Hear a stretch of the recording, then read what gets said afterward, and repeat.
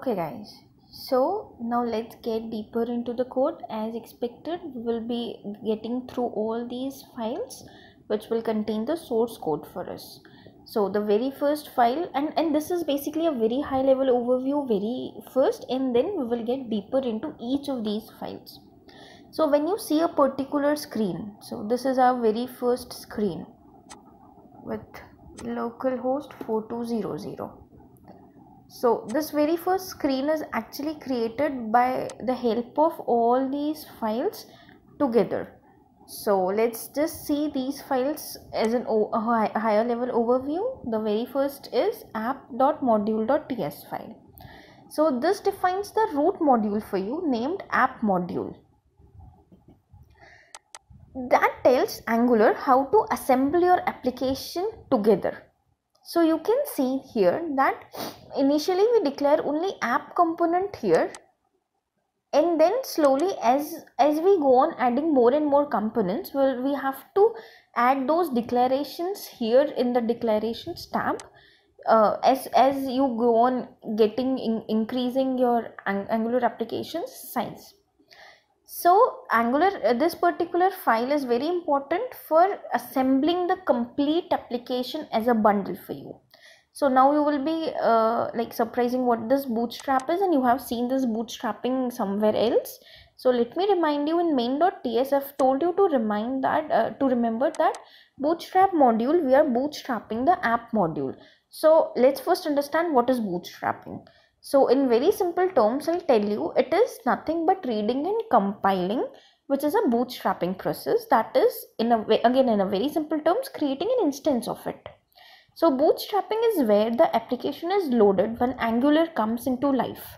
So let's just remember, and let's just get back a few steps. There was something called as index.html. There we were getting into a script, that is main.js, which is actually calling the main.ts file. So from index.html we are getting into main.ts file, which is bootstrapping or initiating app module file, which is this particular file, app module, which is again bootstrapping app component file. So this is how the flow goes from index to main to app module, and app module bootstraps the app component. So what is this app component.ts file? App component.ts file defines the logic of the app's root component, that is app component.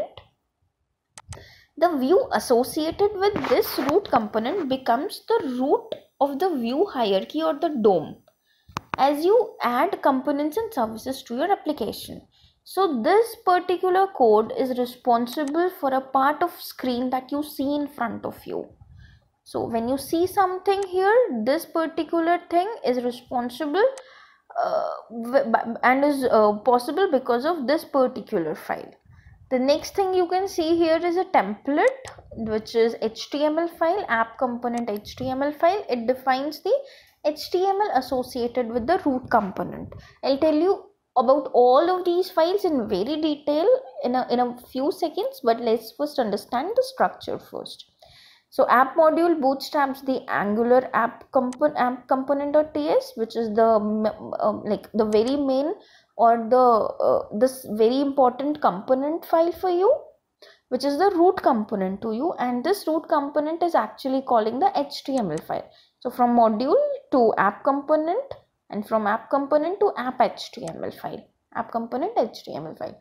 And now there is something also called as CSS file here. This CSS file is responsible for styling your application, and this particular file is actually a support for HTML file, which is actually a view for your screen. This is a view, what you see.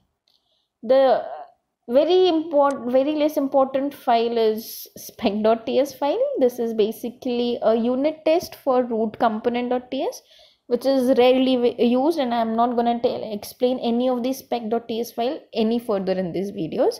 Just one single line for this, that this is for unit testing your component files. What all component file you write here, this particular code tests your code. This is something test bad, which is not in my scope of development. So that's all about the very high level overview of it. Let's get deeper into appmodule.ts file.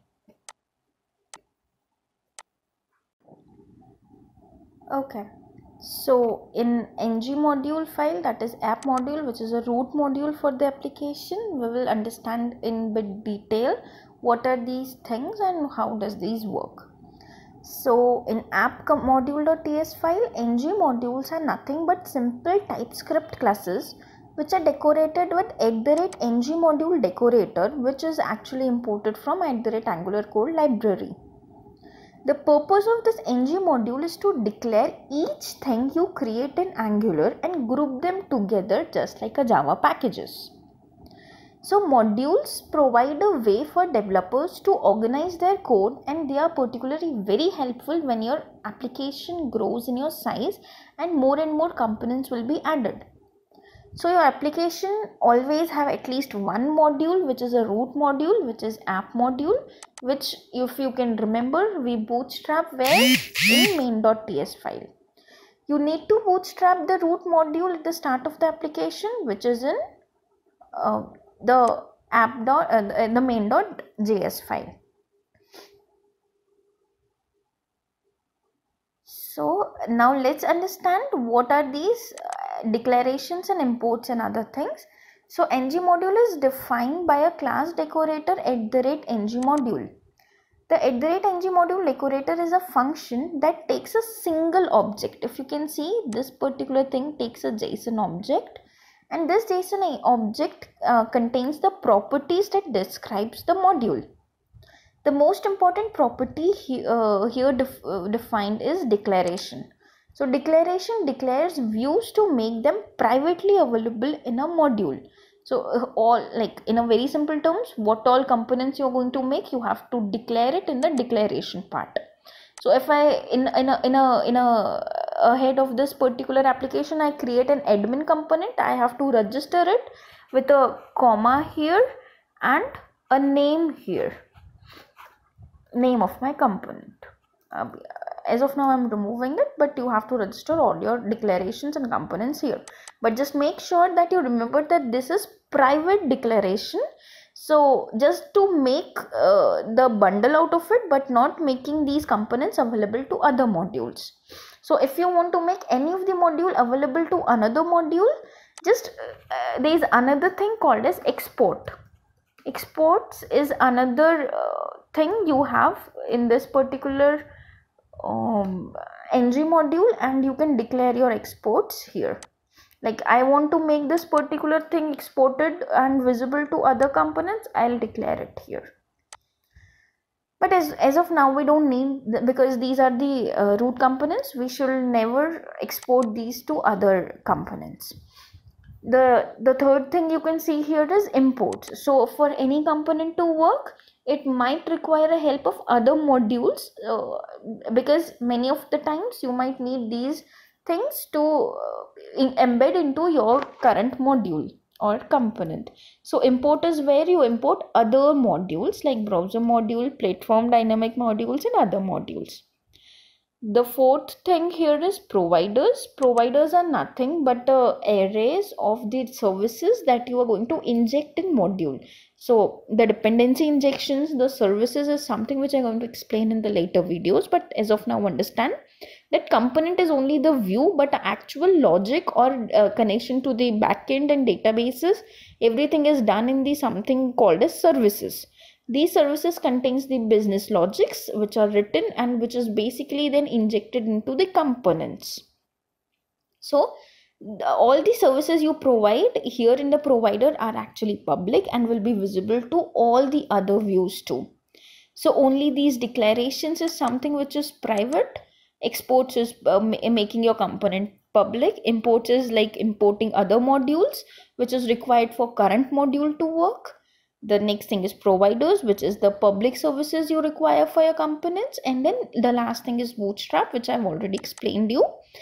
That bootstrap is nothing but compiling and reading and actually creating an instance of it. So in app module, we bootstrap the app component, which is the root component for this, which is an entry point to the real logic or the part of the screen for your application. Now I'll tell you one single command with which you can create a custom component or custom modules. So that is NgGenerate module name. This is open the terminal. Here in the terminal you can cd to src folder and then cd to app folder. In this particular folder you can do NgGenerate or simple gmodule, and module name is, so say something called as admin.